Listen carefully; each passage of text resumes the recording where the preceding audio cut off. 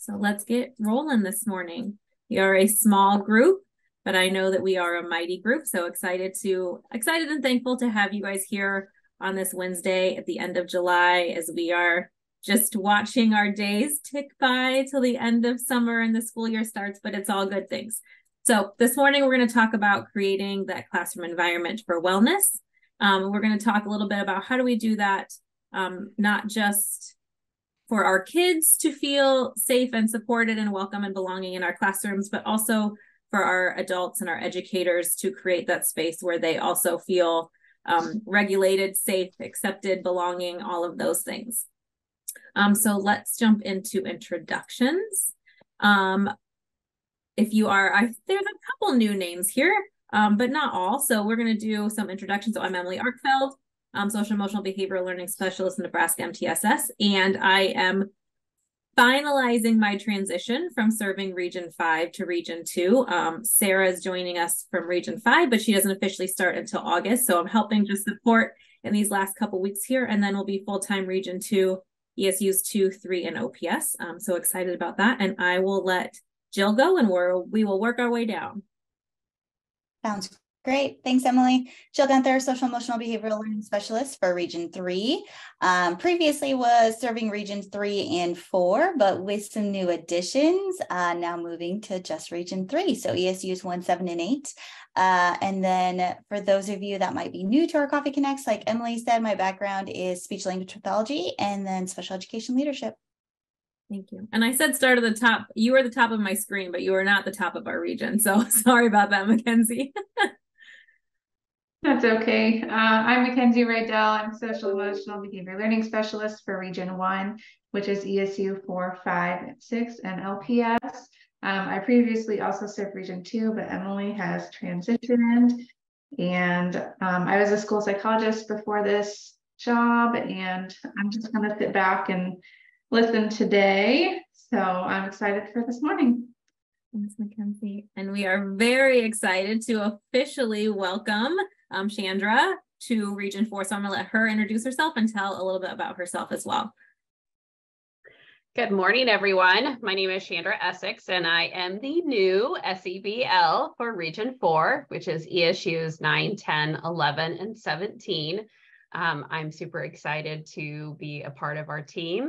This last year, I was in your shoes and sitting in the Coffee Connects and learning from this group. So I'm excited to still learn and help them deliver this important information. So my background is higher education. I've done some social services work for communities, and then most recently finished a degree in school counseling and worked for a local district doing their AWARE grant. So that is me, and I'm excited to meet everyone. Thank you. All right. So we're going to start with our welcoming inclusion activity, as we always do for our trainings, our workshops, meetings, just to get a feel for the room, feel what everyone is coming in with.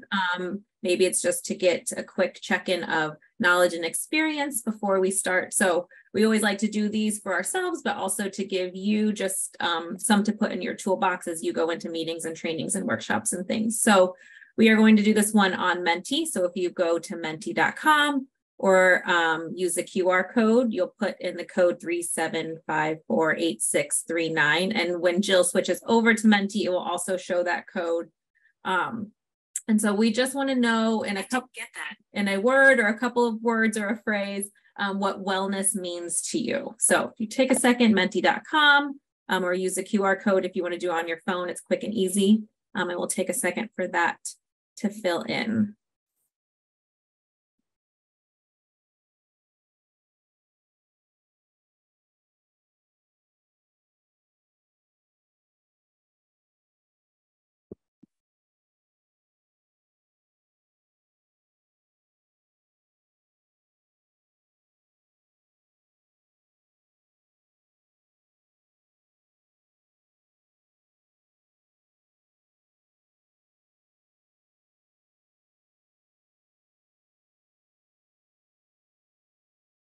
Thank you. I see them starting to come in here in our small but mighty group. Again, adjusted, health, happy, self-care.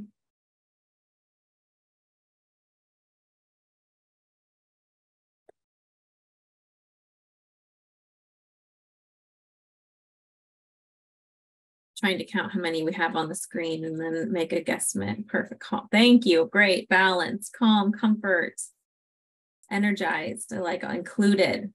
These are great. Okay, if you have not completed it, please feel free to. We like to go back and add, sometimes we'll add them to the slide deck before we post that online. So thank you for participating in that. And really it is that view that like wellness means different things to everyone, and that's okay. And wellness is a continuum, and that is okay also. So it doesn't matter where you're falling on that wellness continuum, putting things into place of what self-care, wellness, well-being means to you, to help you along with that.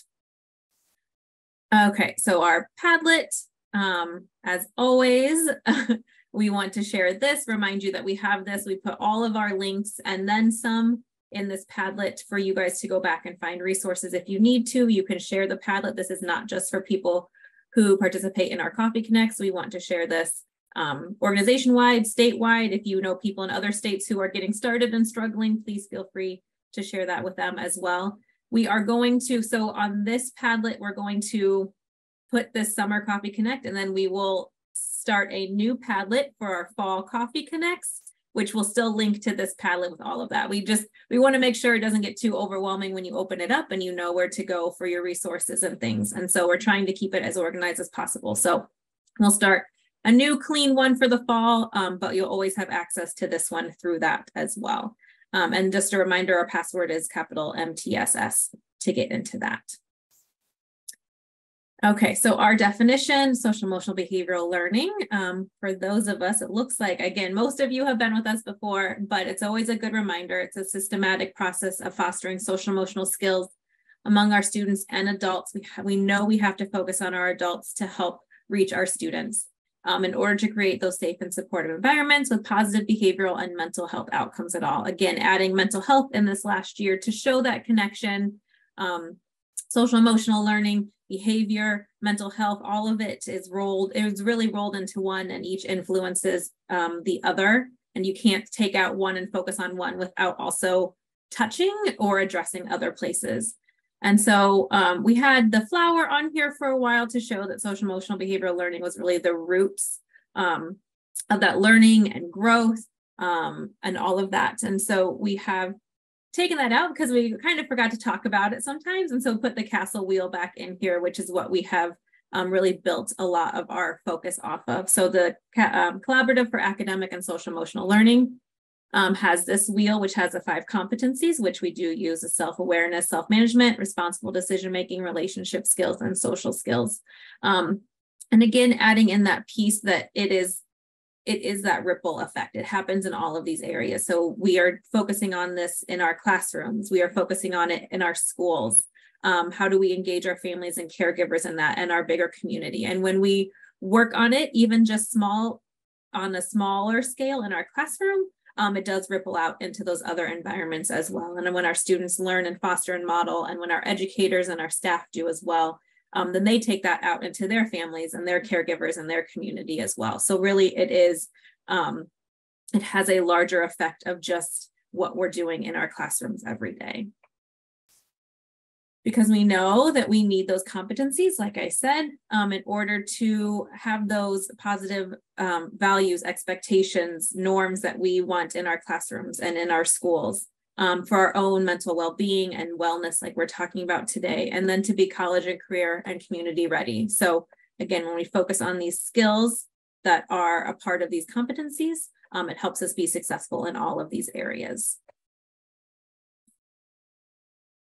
We have our wheel as that reminder that we talk about these competencies as this large overarching construct, and we want to focus in these areas, but what does that actually mean? And so this dives down into those skills that fall into these areas, and some of them do overlap into other areas. But again, to help our educators, to help our students, to help our families and community who maybe aren't as entrenched in it as our educators are every day, just to show that these are things that are already being done in our classrooms, in our schools every day. This is not, we're not adding something else. We are not trying to get our students to do additional things, but really we are focusing on teamwork and responsible decision-making and setting goals and achieving those goals and knowing who we are and who do we want to be and how do we fit into our community and what do we have to offer them, with empathy and understanding other perspectives within our school community and our larger community as well.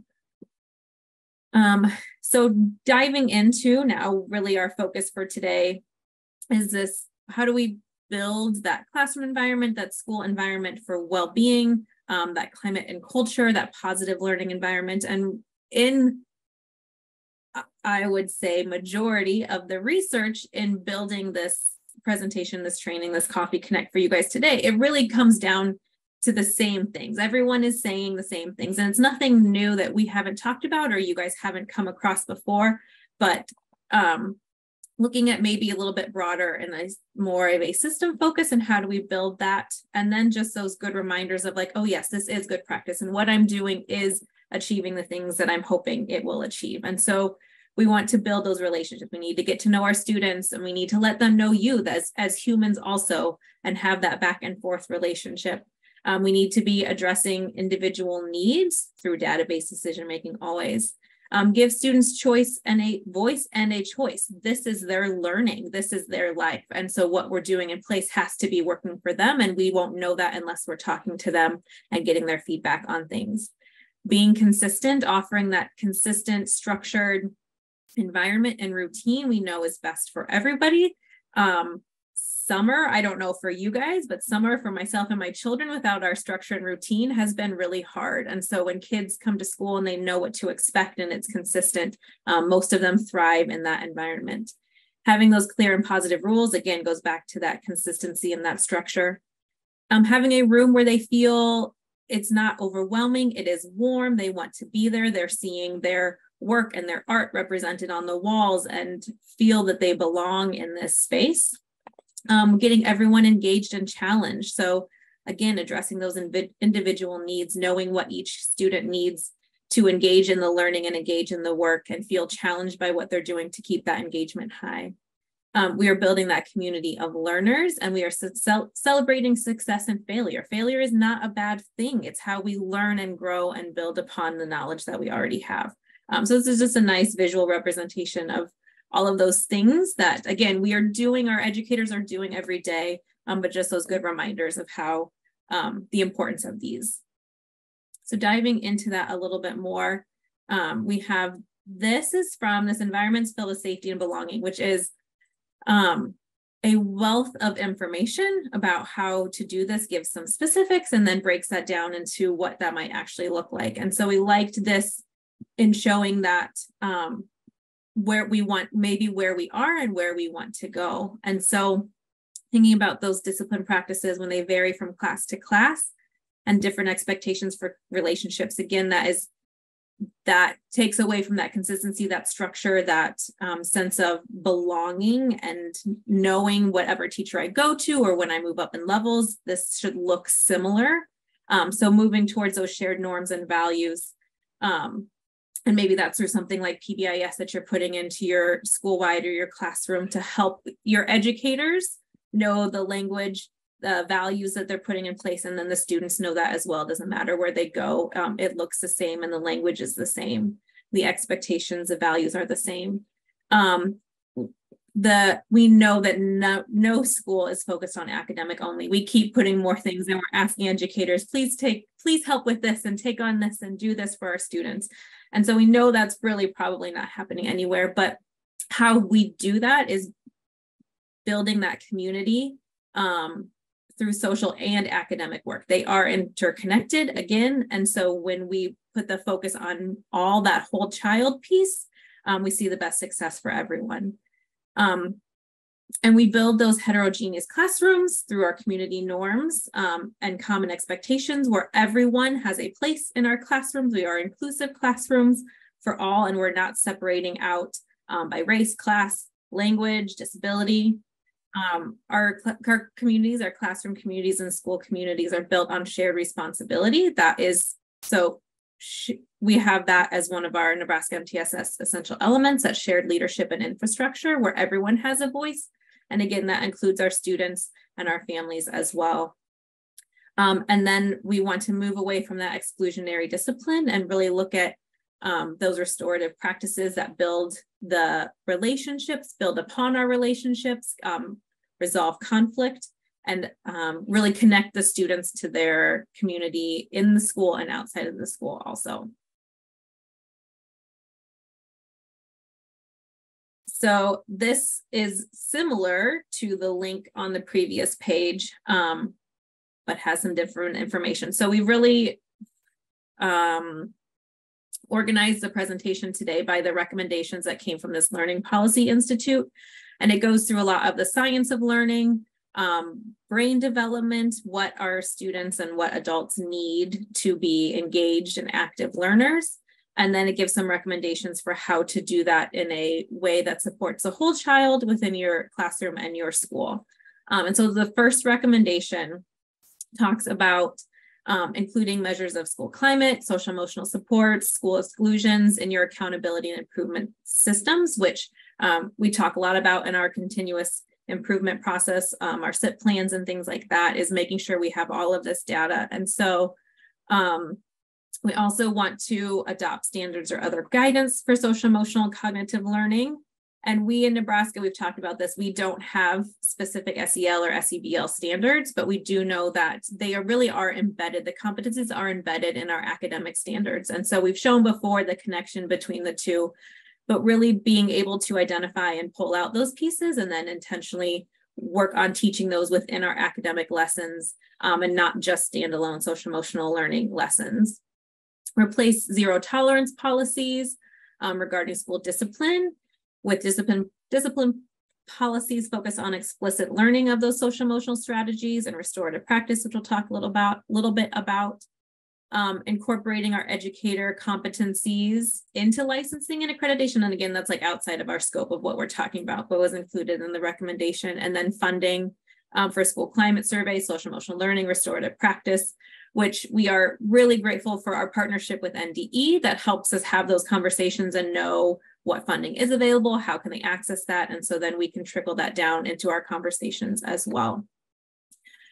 So looking first at those school climate pieces and using that data in our school improvement process, we have some resources here about how do we get this information, how do we put this out there. And so there's the Panorama self-serve or staff survey, which looks at all of the competencies, beliefs about our teaching, beliefs about our students, a self-care quiz, professional life, quality of life measure, and then this organizational health inventory. So getting that elementary or middle school version of how do they feel the organizational health is. And so you can share these things with your educators to get kind of a snapshot of how do they feel things are working in their building, how their own self-care is, and maybe where they need to build some pieces in for themselves. So wanted to give you some of those resources. We've given lots in the past, so we're trying to like add in some different things so that if you keep coming back to us, it's not all just, there is some new information. And then moving into the next piece, looking at kind of that system-wide thing. So this is an example from an educator wellness toolkit, and I'm going to have Jill open it in a minute because it is so much more than just what this snapshot is. There are all kinds of resources, systems focused, competency focused, those dimensions of wellness, and it gives some examples at the bottom. So if you have time, I encourage you to just kind of flip through that, if you will. It goes through, again, some of the background stuff, why we need to care about this, which if you're here, you obviously do care about it and are looking for some things. So please feel free to flip through that. And we're going to talk about, that piece in a sec. Okay. So when you think about system,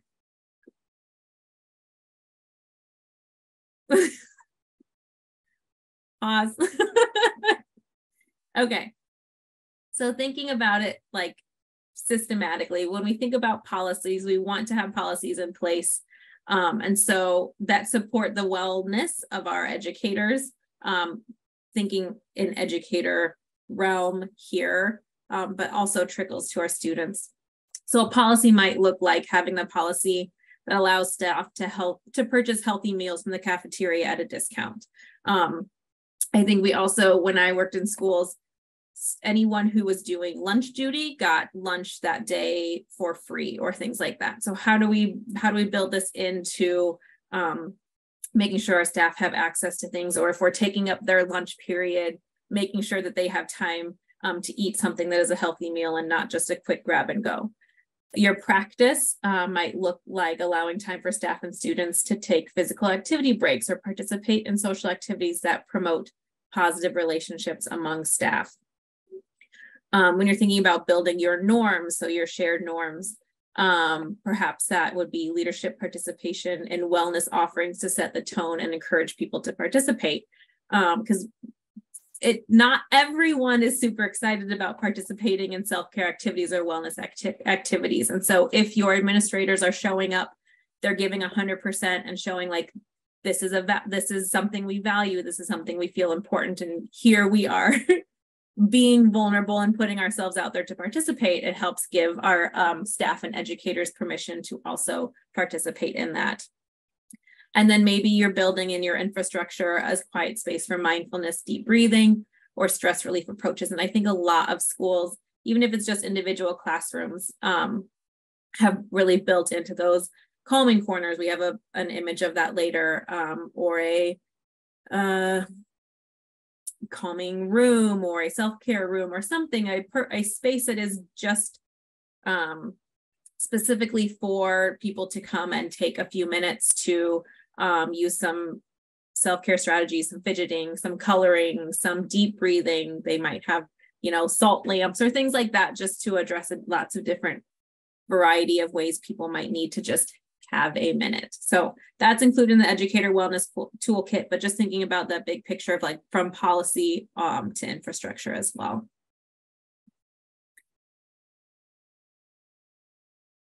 So talking more about restorative practices. So we wanted to include this in here because restorative practices really enable educators and school leaders to understand how they might unintentionally escalate or trigger a problem. And then how do we resolve some conflict from that and create those healthier, more positive interactions? But really they are processes that proactively build healthy relationships and a sense of community to prevent and address conflict and wrongdoing. So these are kind of the tenets of that. It helps when you're putting restorative practices in the way that restorative practices is intended to be done. It helps build those healthy relationships. It prevents harmful behavior. It can repair harm and restore positive relationships, resolve conflict, and hold individuals and groups accountable, and address the needs of the school and the school community through data and things like that. And so really liked this next slide that shows a continuum of what restorative practices is. When I first started in schools, there was a situation with a student, and my supervisor gave me like a list of restorative practice questions and was like, here, do a restorative practice like conference with a student. I was like, what? I don't even know what this is. What are you throwing at me?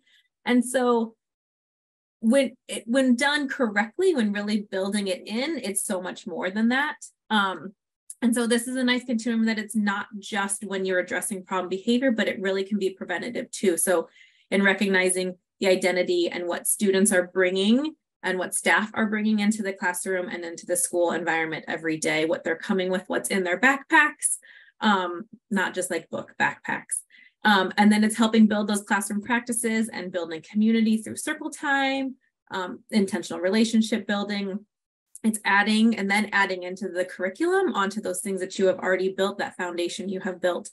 And then it can move into that responsive. So having conversations for minor incidents, having restorative groups or circles, and then the formal conference for those serious incidents and issues. So just a nice continuum to show how it works from the preventative through the responsive. And also when you think about, so if you have built in expectations or values like these into your school or into your classroom, so this one is built off of being safe, be engaged, and be respectful, how can you add in the self-care piece of that? We've talked a lot in recent years about building social emotional learning into your expectations and values also, but this takes it a step further and really looking at the self-care. So in being safe, perhaps that means you have an emotional support team, you are double checking on friends. So if your friend says, I'm fine, but you don't think so, maybe it's circling back to being like, okay, but like what's really going on, and not just taking that at face value. Utilizing EAP resources, or for students, knowing who they can go to in their building, whether that is checking with a counselor, the school psych, the school social worker, their person. If it's just a staff person, that is not just a staff person, but if it is a staff person, a teacher, a para, the cafeteria, the secretary, whoever that might be, knowing the process to ask for help when they're feeling that sense of hopelessness, or just that they're not 100%. Being engaged. So this goes back to that self-awareness, aware of your stress level, recognizing and naming your emotions, recognizing and paying attention to joy. I think that's hard. We talk about that, but do we really recognize the moments of joy in our life and focus on those? It goes back to that gratitude piece as well, being like, gosh, I really enjoyed this. This makes me happy. And I'm grateful for that. Recognizing and validating grief. So often we like to push things away. As educators, we don't have time to deal with this right now, but being able just to sit with some things for a while and be like, this is hard and this sucks. And then using some of our self-management strategies to work through that. Doing a body check for areas of tightness or discomfort, and taking movement breaks and hydrating. And I will always say, and especially in this section and throughout what we're talking about today, what is good for us as educators and adults is good for our students, and what we're putting in place for our students is good for us as well. And so if we need a movement break, if we need to go get a drink of water, if we need to do something, we need to watch puppies for 2 minutes, like our students are going to benefit from that as well. And so if you start to feel dysregulated, it's fine, again, to acknowledge that and be like, gosh, I'm feeling a little stressed, or it's been a busy morning, or gosh, we've got testing and it's a little bit overwhelming. So let's take a couple minutes and try these different strategies. And again, good for us, good for them, and vice versa. And then being respectful in this, nurturing your body with healthy food, calming routines for sleep, and building in a routine for daily exercise. And that doesn't mean doing an hour-long CrossFit workout if that's not your thing, but if that is going for a walk in the morning, over your lunch period, after school, taking your dog for a walk with a partner, with your kids, going swimming, anything like that to move your body and get your blood flowing and pumping is always a positive.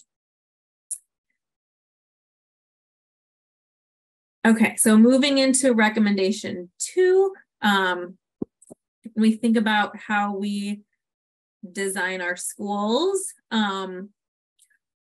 We talk so much about relationships, and all of the research shows relationships, and anything shows relationships are truly the foundation for schools' academic success, for well-being, for ourselves, for our students, for everyone involved. So we really want to focus on building those strong personalized relationships. We want to build those safe, culturally responsive classroom environments where, again, every student sees themselves within that classroom, and every staff sees themselves within their building, and they feel belong and they're connected. We want to integrate student supports, using that multi-tiered system of support, again, to focus on identifying specific needs, putting things in place that are specific for that student, and using that whole child wraparound services involving the community where we can. So it's not just we get a student who gets identified as needing tier 3 supports, maybe in mental health, and we push them out to a community referral and we cross them off our list and we say we're done with them. But how do we build that as a partnership where we are really wrapping around the student, working with a therapist, having conversations about how do we best support the student in the school environment, using universal design for learning. And so focusing on or being proactive and really thinking about, like, gosh, what are the needs of my students, and how do I build an environment within my classroom that is accessible for all students? And so it's not like, well, okay, I have to do this for this kid and this for this kid and this for this kid. And that gets a little overwhelming of trying to always identify, what do I need to put in place? What am I missing? Who's falling through the cracks? But just how do we design our classroom where students can have a choice and a voice in saying, this works best for me, and I'm going to choose this, and I'm going to advocate for myself for this. Using extended learning time, again, focused on those needs. And then always including that outreach to families. Our families know our students. We as educators spend a lot of time with kids, but these families are in these students' lives for their life. And so making sure that they are a part of the conversation, they are a part of what we're putting into place. And we are taking their experiences, their knowledge into account as we are building this safe environment for our students. And so some ways to focus on those relationships. We have some resources here, the 36 questions to increase connectedness at school. So just conversation. I think most educators are pretty good talkers. I don't think you can without being, but if you need some help with just some questions to prompt that back and forth relationship building, especially with kiddos who maybe are a little bit harder to connect with or to engage in conversation, here are some questions to help just prompt that. And then we link the student interest survey here as well.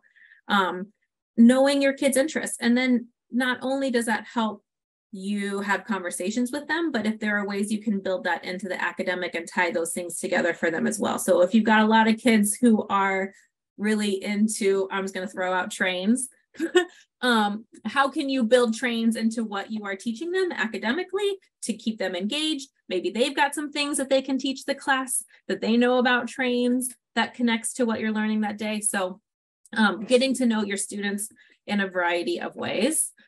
Also, so student to student as well. This isn't just staff and teacher and educator to student, but how do we help make those connections with our students also? So on this next slide, we have this Me Too, That's Me game, which is linked in the title there. A game to find common interests among peers or adults, again, to help build that welcoming classroom community. We have some additional That's Me questions, some icebreaker questions. So again, just a bunch of resources to be able to pull up like beginning of year, or you've got some changes within your classroom, or you're noticing some like clicking, like let's pull out some of these things to re-engage our students in that conversation and getting to know interests of like, oh, I might not have talked to this peer otherwise, but I just found out that they also do taekwondo, and that's something that I do all the time. So maybe now we have the shared interests that we could communicate about. Another resource is the Learning Buddies, where students check in with each other during the day to see if their buddy needs help in a variety of ways. So whether that is completing an assignment, getting their desk organized, maybe it's help choosing a book in the library or solving a conflict. So these can be simple things, again, like, hey, I see you got a couple questions left in this assignment. Do you need some help completing that? All the way to like, hey, I'm having this issue with my peer or my sibling or my parent. Can we talk about this? You can also connect staff buddies in that, so that mentoring piece of things also, and linked from the Teaching with the Heart in Mind. So there's some other resources as well for that. And then going back to that culturally responsive, culturally inclusive, we want to build that environment where all students are valued, respected, and empowered. So this comes from the book, The First Days of School, How to Be an Effective Teacher. It also comes from our regional leads put together their crash course for tip strategy. So this was active student engagement. But that conversation that like, for all students, that in this space, we value, embrace each other's differences, perspectives, and points of views. It goes back to that social awareness. That we plan learning, validate students' lived realities, cultural identities, and heritage, which again, we learn from our engagement and involvement of their families, from our student interest surveys, from just talking to our students and getting to know them, and supporting and partnering with families and a wide representation of community agencies. So again, so that each student comes in and feels that they have access to a space where they are belong, like they feel that they belong, that they are connected, that they are worthy, that they are respected for whatever they are bringing into the classroom. Okay, I hand it off. Perfect. Thanks, Emily. So yes, continuing to move within that recommendation too. So we wanted just to provide some examples when we're thinking about creating that safe, culturally responsive classroom, creating that sense of community. So both for staff and for students. So you've probably noticed as we've kind of gone through and given some of these resources, we really wanted to focus on providing those resources, providing some of those different links, really around creating that classroom environment for both students and staff.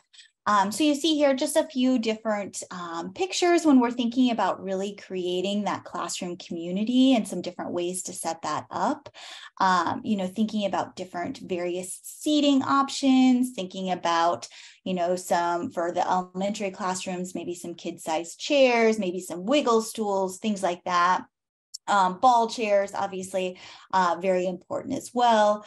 Working together to really create those classroom norms. So really co-creating those classroom norms. And we put a link on there for that as well, that just kind of walks you through kind of how that could be done. We have brain breaks linked on there. And then we also have one on the next slide too, talking a little bit about that.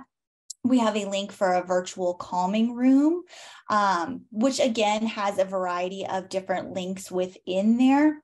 Thinking about, watching like pet cams or listening to the ocean or things like that. So a variety of things that really could be incorporated into the classroom, even some things that could be incorporated into like staff meetings and things like that.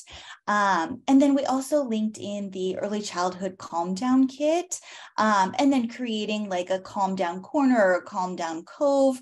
I know a lot of schools have also created like a room for staff that's very similar to what you might create for students. And so just an area where staff maybe, during their plan period or during lunch, or if it's like a tap in, tap out situation, where they can go and just take a few of those minutes, really kind of creating that culture of wellness, creating that safe cultural environment. So a few links on there, a few pictures to just kind of get you guys thinking about that as well. I mentioned the brain breaks. And here we have a great resource on brain break. So it's an actual video library. So if you click on that, there's a lot of just kind of like free options around some different brain breaks, Pure Power, Pure PE. There's lots of different ones on this actual link. A few of them are free. You can also put in, I believe, your like school email address, and you can get a few additional resources as well. But it is just kind of a great starting point when you're thinking about how to incorporate brain breaks. Has some different like examples of breathing strategies and some ones that you can actually print out to have maybe some of those visuals for individual students to hang up in the classroom, things to, again, incorporate during like staff meetings as well. So that is just a great resource, has a video library full of some different examples that are free. And then you can get some additional examples as well, thinking about incorporating those brain breaks. UDL and SEL, so really thinking about all learning really is built upon social and emotional and behavioral, right? It all fits together, just like Emily was saying earlier as well. So this is a great resource on UDL and SEL that really just outlines those 5 social, emotional, behavioral learning competencies, really talking about those checkpoints, just that relationship to UDL, and then that connection. And so this visual that we've included here to screenshot, and then you can see the little arrow kind of like clicker. We wanted to do something just to kind of represent that. I think Mackenzie put that in the chat as well, just to kind of represent that this is a clickable link. So if you have the PDF of the slides as well, you can click on that for more information. But if you do go to that site, there is a vast array of just a video library. So some different short video links really explaining UDL, SEL, that link between them. thinking about that big connection of UDL and SEL and what we do for all students, and all students learn differently and things like that. So there are a variety of just resources within the link that we have here on the slide. Emily, did you want to mention a couple other things about this resource? Yeah, when I think about UDL in connection to wellness and social emotional competencies, I think she refers to it in one of her videos. So it's not just my own knowledge, although we do talk about this often, that what we're putting into place for wellness, for well-being, for self-management might not, for self-care, might not work for everyone. So like meditation for me is hard for me. And so if we're doing things like mindfulness in the classroom, what are some other ways that students can participate in that or access that? So maybe I need a fidget while we're doing it. So I need something to be moving. The requirement is not that I sit still to do this. Like deep breathing is good, but for some kids, making them close their eyes or lay down and close their eyes, it can be a really big trigger for them. And so if we're doing something, can there be choices like you can have a fidget, you can lay down, you can sit in your chair, you can have your eyes closed or open. And so just offering, like, if we're doing things, it doesn't have to be one size fits all for everyone. That's not going to work. But how can we make sure that kids have, again, agency and a voice in how they participate in what we're putting into place or trying to offer them to work on some self-management skills? Excellent. Thanks, Emily. I also think just this visual that you guys see on the screen right now too, it just really does a nice job of making those connections. Like when we're thinking about, responsible decision making and helping students understand that, just making those responsible decisions about their learning, about their futures, about setting goals, things like that. Those relationship skills and how that affects collaboration and teamwork and working together within small groups and things like that. So this is just a nice visual that just does a nice job of making those connections to learning as well, and could be something that could be shared with students as well. Next up, just again, a few resources, really thinking about within, building that community engagement, building those family relationships as well, really falling within, again, that recommendation number 2 that Emily had mentioned, designing those schools to provide settings for healthy development, thinking about that outreach to families. And so we did link on, again, you see that arrow to represent that it is, that picture is clickable. An open house parent survey to help learn more about the students that are coming into your classroom, just to kind of get some information from them to help build those relationships, not only with the students, but with the families or caregivers as well. A couple just good news notes or positive notes home when we're thinking about just that communication and really setting up that engagement with families, that back and forth communication as well. And then we also linked in, so NDE just recently came out with a school family community engagement framework updated. And so we did link that one on there as well. And then the 211 site is just a nice site with a ton of just Nebraska resources. We really like just how it's laid out. It's just kind of laid out in different categories based on what you're looking for, what types of resources that you might be looking for throughout the state, and has some contact information and links within there. So that is just a great site as well that we wanted to share with you when we're thinking about that outreach to families and making those connections and offering those resources.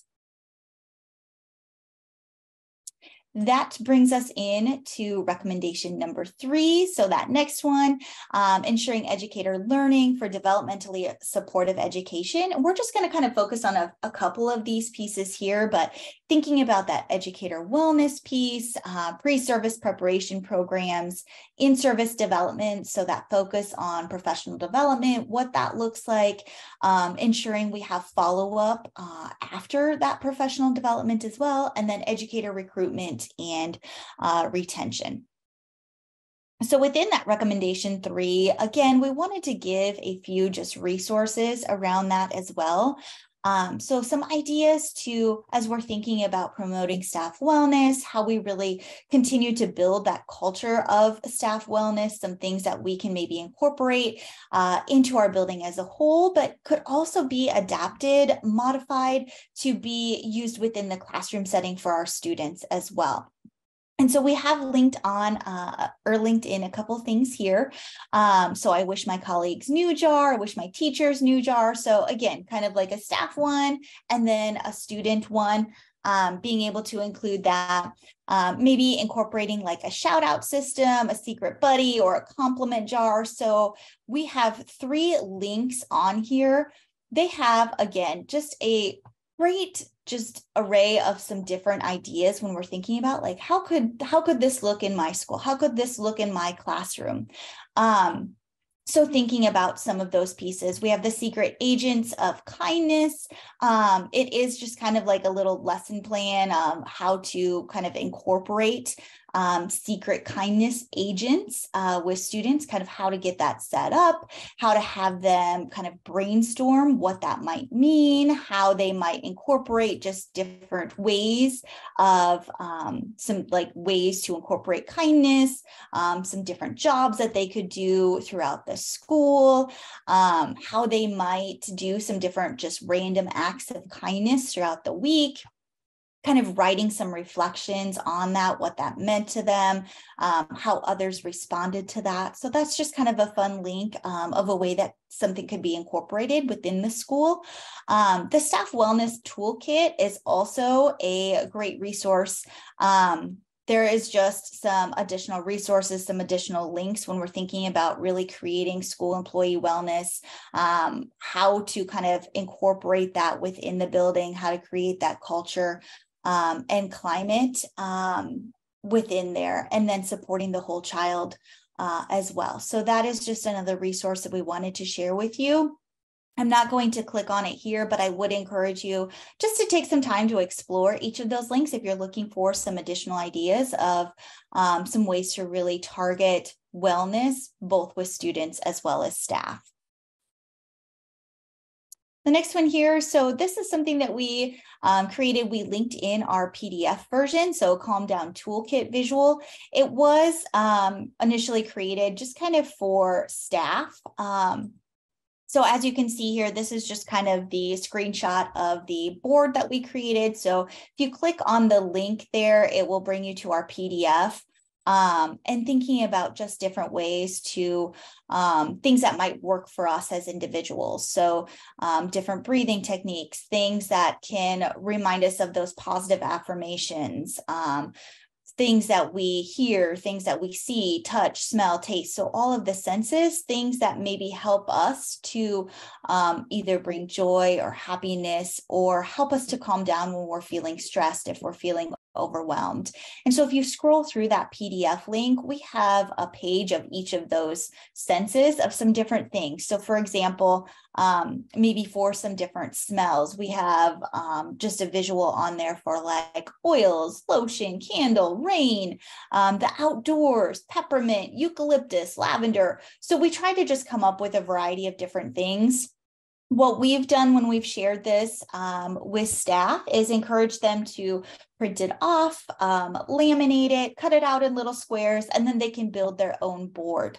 So the screenshot that you see on the slides right now, that is the board that they would build, choosing one of the visuals or maybe making a different visual of their own that maybe we didn't capture within the PDF link. But just as a reminder that you could post it. For students, maybe it's in their locker. For staff, maybe it's on their desk or hanging up in their classroom by their computer, whatever it might be, as a reminder of some things that they have in their toolbox to help them when they're feeling stressed or when they're feeling overwhelmed. So just another idea there, something that you could share or help staff or make a student version to help with just kind of that wellness piece as well. This is another link. So we did include, again, just some of the screenshots there, but Thriving University is a great link, has a ton of resources. So clicked on it here. So if you scroll down, there's some free resources, some like self-care bingo links. There are some goal setting. Let's see, there are the calming glitter jar. So an idea for that, some different optimistic closure. So a variety of different links just within that link that we wanted to share with you as well. So some things to check out as you're planning for this upcoming school year.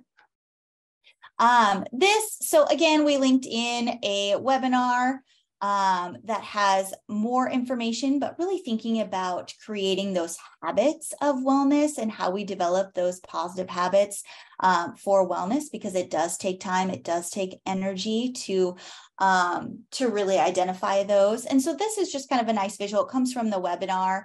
And like I said, we've linked in the webinar here as well. But thinking about what are some of those things that bring us joy, that bring us happiness? What are some of those bucket fillers? So maybe it's working out that is a bucket filler for you, just kind of accomplishing, being able to get to the gym or working out at home or going for a walk, whatever it might be. And then thinking about what is it that will help to increase the likelihood of engaging in those behaviors. So engaging in those bucket fillers, those things that bring us joy, those things that bring us happiness.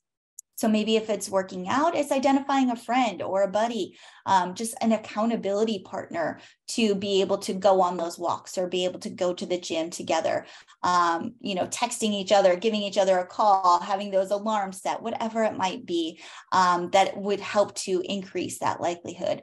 And then what will you do to increase the likelihood of repeating those behaviors? So thinking about how that makes you feel after you complete that workout, accomplishing that goal, feeling more energized, being able to have more focus. And so just kind of a nice way to think about that, and a nice way to think about how we really build those habits of wellness into our everyday routines.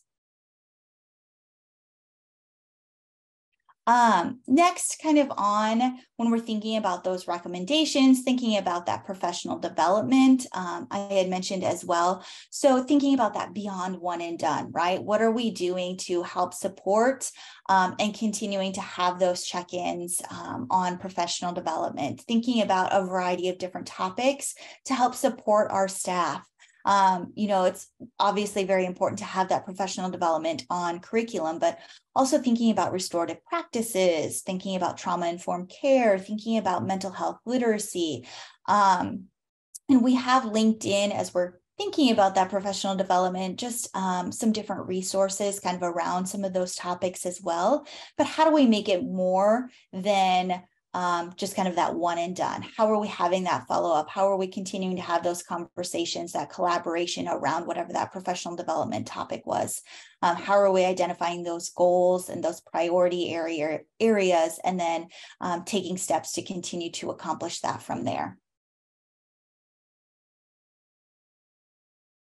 So the 6 causes of burnout.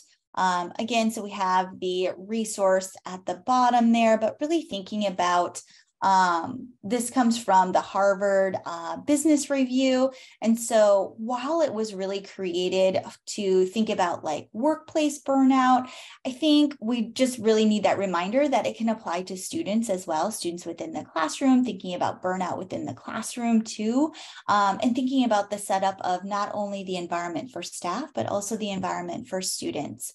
When we think about those 6 causes of burnout, so we have that workload, that perceived lack of control, that lack of reward or recognition, poor relationships, lack of fairness, and values mismatch. So again, thinking about it from both the adult as well as the student perspective. So is the workload manageable for both students as well as staff? Are we considering that voice and choice, again, for students as well as staff? Are we taking into account recognition within the classroom, within the school, understanding the value of learning and investing in the environment for both peers and adults? So just kind of a nice way to think about that 6 causes of burnout as well. So And continuing on with that, so this is just a nice reminder quote. So thinking about self-empathy. Self-empathy is empathy to treat yourself with kindness, the same way that you would treat a friend who is having a hard time. So a lot of times, we need that reminder that it really starts with us. We need to show ourselves that same compassion and self-compassion as we do for others. Thinking about how we might respond to a friend or to a family member when they're having a hard time, and thinking about how we can do that same thing for ourselves, right? We all encounter disappointment. We all make mistakes, but thinking about the way that we talk to ourselves when those things happen, and giving ourselves grace as well. And talking to ourselves just more in that positive manner. And so if you click on that self-compassion exercises, it again has a variety of different just links and resources when we're thinking about self-compassion, incorporating self-compassion, and teaching about self-compassion and the importance of it as well. And with that, we also wanted to put together, so you know that we start each of our just presentations, our time together with those welcoming inclusion activities. We always like to close with those optimistic closure activities. So we wanted to put together just a few ready-made ones for you guys. So we did, we have a few of the welcoming inclusion, a few of the optimistic closure that you guys can take and use either in your classroom, or could use for staff meetings or things like that within your school building as well. Really centered around wellness, some things to get you thinking about that. And so we wanted to offer that to you guys as a resource. So you can certainly click on that and feel free to share with colleagues as well. I know summer is coming to an end. It's already not even sure how it's almost the end of July, but still thinking about, we still have some time, right? So if you're looking for some additional just resources around wellness, looking maybe to add a few books to your summer reading list as we close summer out, a few just kind of recommendations that have been given to us or ones that we have ourselves read and really enjoyed. So we did link each of those three on there. So if you click on them, it would just take you to, I think it's just the Amazon link to give you a little more information about those book resources. We also linked in Self-Care for Educators, a podcast and resources there as well. I know we've shared this before, but this is just another great resource for teams as well. This is the evidence-based strategy series from our regional leads. They did a great job putting that together. So those are all linked on there as well. They will also give you a little more information if you click on them around just kind of what's included within that webinar. And then that brings us to our exit ticket, which Emily, I believe, just dropped in the chat as well.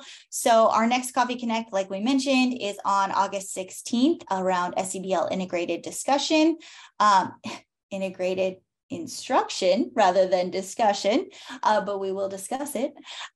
So you guys can feel free to fill out that exit ticket there. Again, just gives us more information as we plan for our fall Coffee Connects. You can also get a certificate of attendance through that link as well. And then that brings us to our optimistic closure. I know we are already 2 minutes over, so I completely understand if you need to sneak out, but we just wanted to give you guys an opportunity to share any resources, kind of like your go-tos around wellness for staff or for students. You can certainly drop them in the chat. We can add them to the Padlet from there. You can also add them to the Padlet yourself if you would like to, or if you're able to stay and want to share with the rest of us that are on here about a tool or resource that's just kind of your go-to around wellness, we'd love to hear from you. Something else or anything else comes up that you would like to share, you can certainly add it to the Padlet. You can email any one of us and we can certainly add it to the Padlet as well.